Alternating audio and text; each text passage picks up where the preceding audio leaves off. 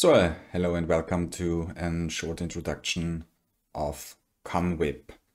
I would like to introduce the production planning method Conwip to you. So that means we are going to focus on one slide to explain the theoretical concept of Conwip, and then I'm going to show you an model in Anylogic how Conwip can be implemented into the beautiful software of Anylogic. So as promised, this is the slide, the theoretical concept of Conwip. So what we can see here is our production. We have two machines, machine 1, machine 2. We have in front of each machine inventory. We have an sequential production process, so you have to first finish machine 1 or the duties of machine 1, and then you can start with the duties of machine 2. Once the items are finished, the items are stored in the finished goods inventory. Conwip stands for constant work in progress. So that means we are limiting the maximum amount of items within the WIP. The WIP includes both inventories in front of the machines and the inventory within the machines. So this is our WIP in this example. And now we are limiting this WIP to an upper bound, which is called the Wipcap. So that means it is not allowed that the WIP exceeds the Wipcap. So this is the first restrictions.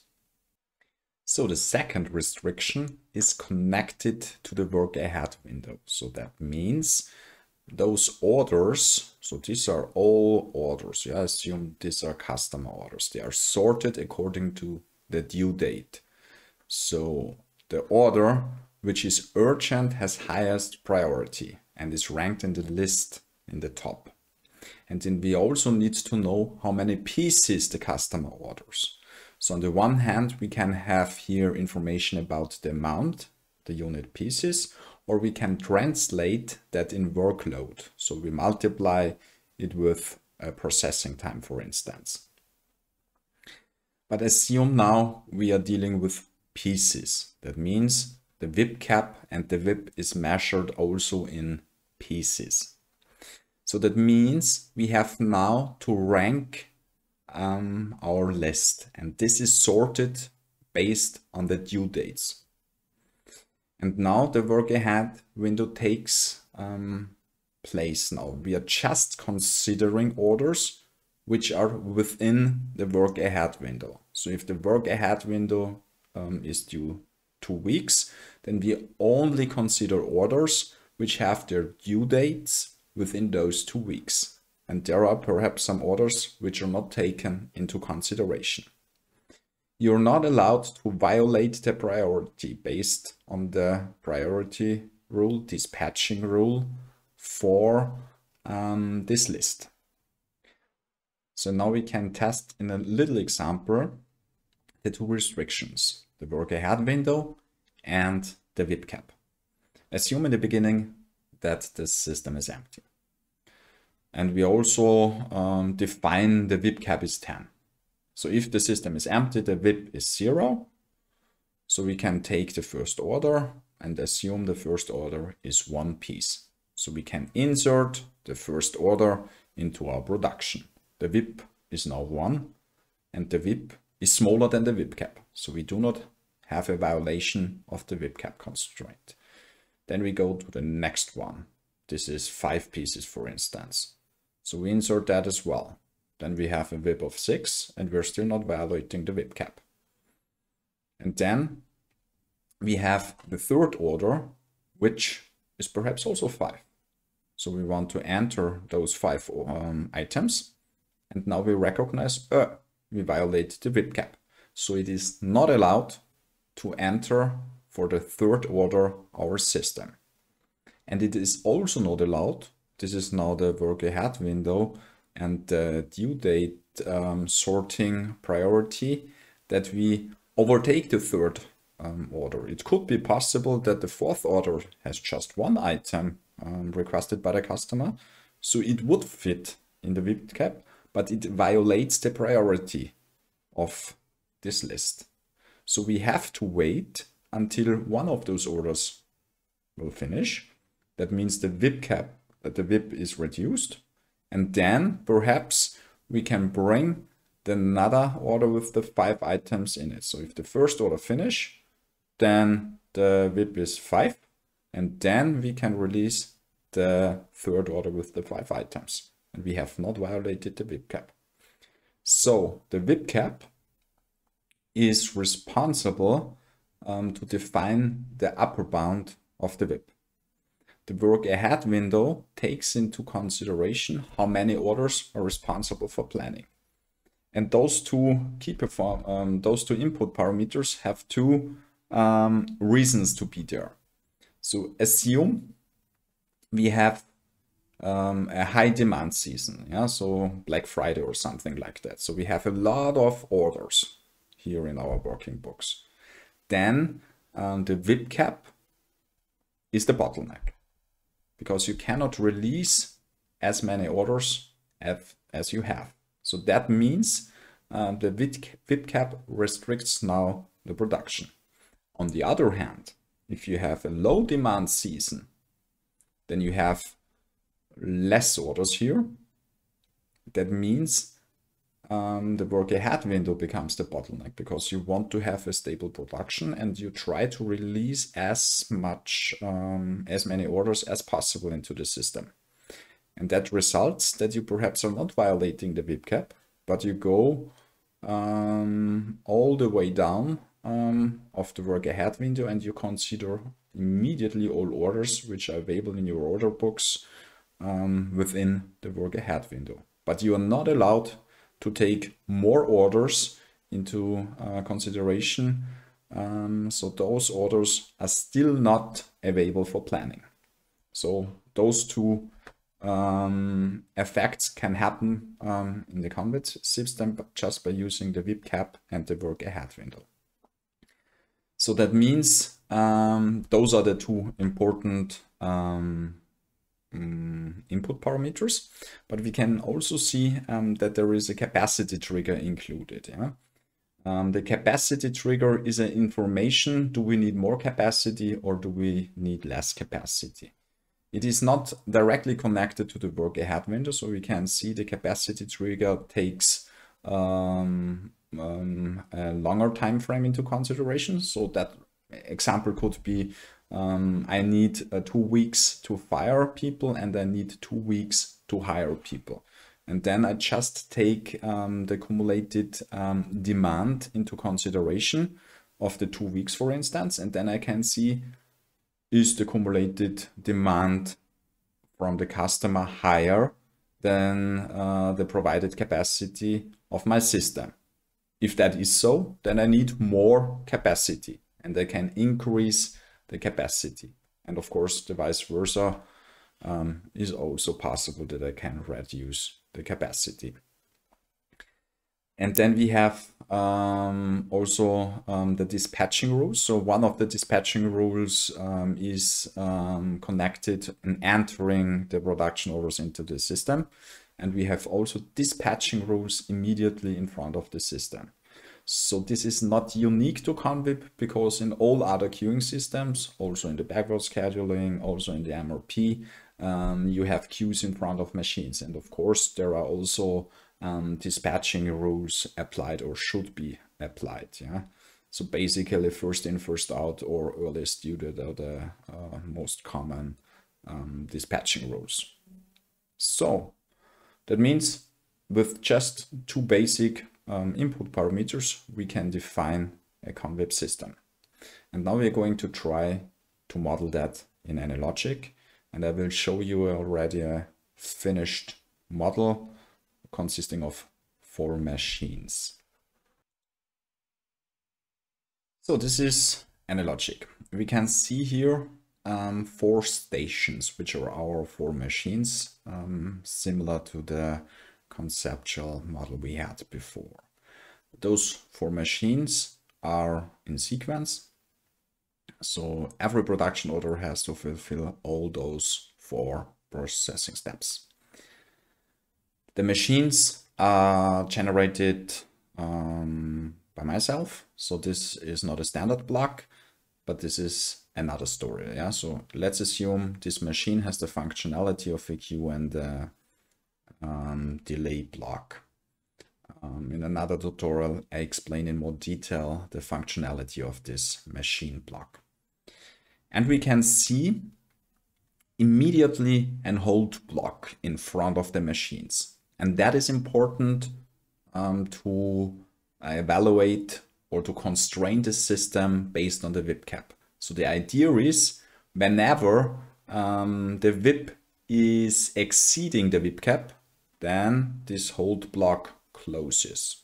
And it is not allowed that any more agents are entering the processing step. In the end, on the other hand, when production is done and they are going to the FGI, then the Wip is reduced. And then you have to check again, is the new order violating the Wipcap? If yes, the order has to still wait. If no, the new order can enter the processing station. So that means we have to measure the Wip in the beginning. So this is similar to the basic model. We generate a variable whenever an order is going into the system. We increase the Wip, and whenever an order is leaving the process, then we are reducing the Wip. We are reporting all changes of the Wip to a statistic element, which is a continuous statistic element, so that we can measure the average Wip. And the system is now just constrained. So the system means the variable Wip is now constrained by the Wipcap. And we can define a parameter, the parameter Wipcap, and then you can enter an integer variable here. So if we have a closer look to this hold block, then we can see here in the if statement that we ask the variable Wip is greater or equal to the parameter Wipcap. If that is true, then we immediately block the hold block.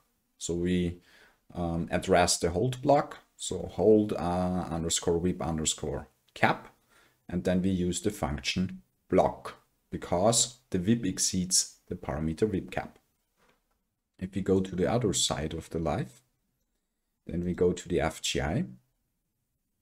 And here in the FGI on enter, so that means the products are processed completely and are now transferred to the FGI. Then we ask again, dear variable var Wip, are you smaller than the parameter Wipcap? If yes, then please unblock the hold block in the beginning. So we are using now the unblock function of the hold block. And that's an easy way how you can immediately implement the Wipcap constraint to the system. So what is missing now is the work ahead window. So now we are immediately sending our orders to a delay block. And the idea is that those orders are delayed until they are within the work ahead window. How is that done? You can see here we have somewhere else calculated the delay time. So we delay it based on the information on the agent in attribute timestamp 2. So if we go to the source, we can see that we did the calculation on exit of the source block. And we store the information of the due date. So the due date is calculated then in that example with a constant share and an exponential share to calculate the due date. So now we want to delay the orders so that they're within the due date. So when an order arrives, we take the due date, we subtract the planning horizon, the due date, the work ahead window, and we subtract the actual point in time when the order is arriving in the system. And if that is already negative, that means the arriving order is already within the work ahead window, so we have not to delay this order. That means if that is negative, then the zero is taken based on the max function. So that means the delay block WAW_delay delays order until the order is within the work ahead window. We can also see that maximum capacity is activated for this delay block. So that means all the arriving orders can enter those delay block. And then when they are within the work ahead window, they are waiting in the order queue. And now we have two options in this order queue. We can set the order queue very, very big. Then all the orders which are within the planning horizon, so which is the work ahead window, are waiting in the order queue and are waiting for the Wipcap restriction. Another option is that we decline orders. So you can see here in the queue block two exits. Yeah, we have an exit for the timeout and we have an exit for preemption. The timeout means when an order is waiting or an agent is waiting for a predefined time, which you can define here, the timeout. So in that one, if an order waits 100 seconds, unit is seconds, then this order has to leave the order queue and is rejected. The enable preemption works a little bit different. So whenever the maximum capacity is violated, the standard configuration is 1.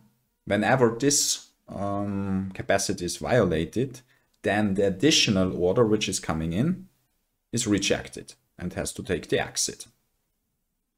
And now we have two options to influence the capacity in this model. Yeah? So if you click in nowhere, then we can see somewhere down in the startup code, which is executed in the beginning when the simulation is compiled. And then we are just asking the parameter situation 2, which is a Boolean parameter. So in this parameter, it is yes or true.